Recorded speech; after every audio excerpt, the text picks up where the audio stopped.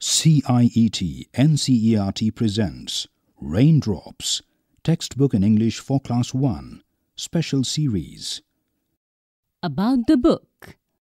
The National Curriculum Framework 2005 suggests that plurality of textbooks is a necessary requirement for curricular freedom. A single textbook does not meet the expectations and aspirations of teachers and learners uniformly. The same idea has been reinforced in the focus group position paper on the teaching of English, which suggests that the earlier practice of choosing from a range of available texts can be revived. It would be reasonable to expect that with the multiplicity of English textbooks, the diversity of English language environments in the country would be addressed better. A series of textbooks in English, Raindrops, for the primary stage class 1st to 5th has been developed, keeping in mind first-generation schoolgoers as well as children whose only exposure to English is in school, and even within the school, usually with limited time duration and constraints in quality. The criterion that we must meet is people's aspirations for their children. The spontaneous and appropriate use of English for at least everyday purposes, in other words, to speak English, as against merely passing examinations in it or knowing its grammar. The aim, therefore, is learners' exposure to the language, in this case English, in meaning-making situations so as to trigger the formation of a language system by the mind. Conventional textbooks presented the letters of the alphabet in the beginning itself in the A for Apple mode. This is no longer the case. Research on syllable recognition and letter sound correspondence have shown that exposure to a series of words focusing on a particular sound facilitates learning. We need to develop a focus in which the research on language learning is integrated with the language teaching. In this textbook, the alphabet is presented in two ways. 1. Letter recognition. The complete English alphabet, both small and capital letters, is presented at certain intervals. It has been given either horizontally, for instance, where a lesson ends, or vertically as a sort of add-on border to the lesson. These would indicate to the child the order as well as the number of letters in the alphabet, which he or she would glance at, perhaps trace with a finger, or simply chant along with others in the class. 2.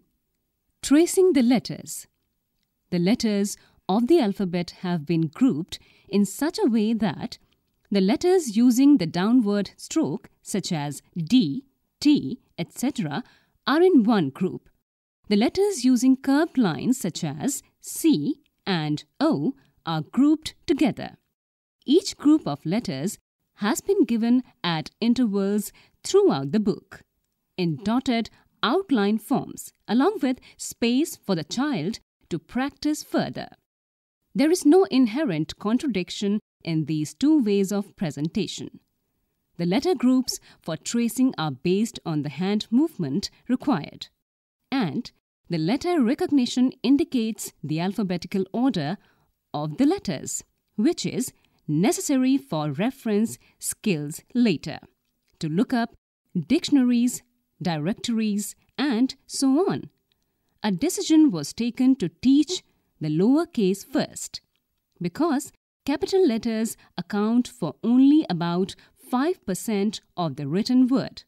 Also, the lower case letters are the ones that children see more frequently in their environment. It is found that some children confuse between B and D.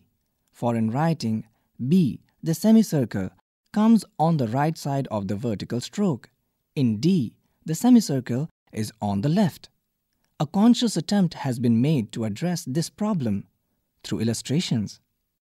4 poems have been put in the beginning of the text. These are to expose the child to little songs and rhymes as they would have had in their mother tongue. As with rhymes for children everywhere, the sounds are the main focus in these poems, and not so much the meaning. A deliberate decision was taken not to include any kind of activities or exercises with the first few poems. They are meant to be read for enjoyment only.